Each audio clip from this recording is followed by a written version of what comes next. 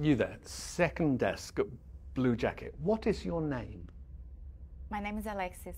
Alexis, please leave my lecture room. I don't want to see you at one of my lectures ever again.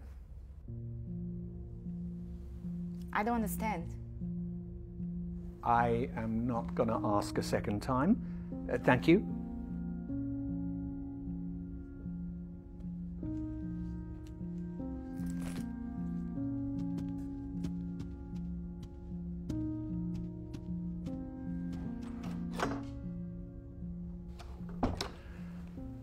Why are there laws?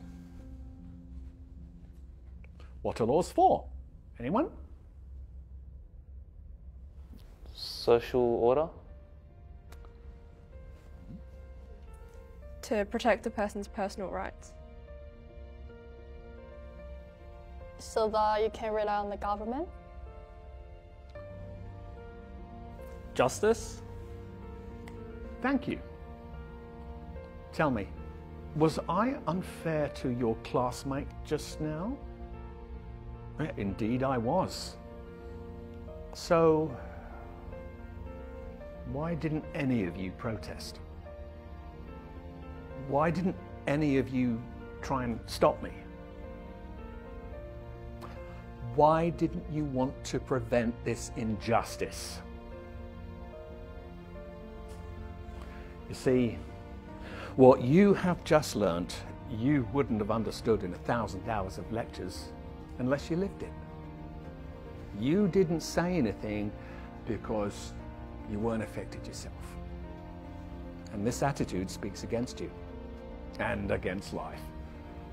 You think it doesn't concern you, so it's none of your business. Well, I'm here to say, if you don't help bring about justice, then one day you too may experience injustice, and there will be nobody there to stand before you. Truth and justice lives through us all, and we must fight for it. Because in life and work, I mean, we often live next to each other, but not with each other.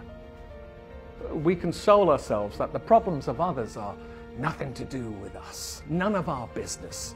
And we go home glad at night that we're spared, but it's about standing up for each other.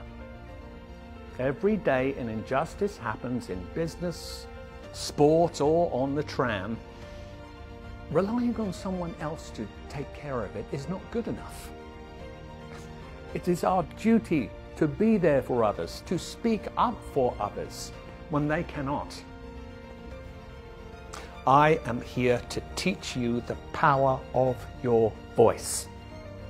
I want you to learn critical thinking to empower you to stand up for what is right, even if it means going against what everyone else is doing.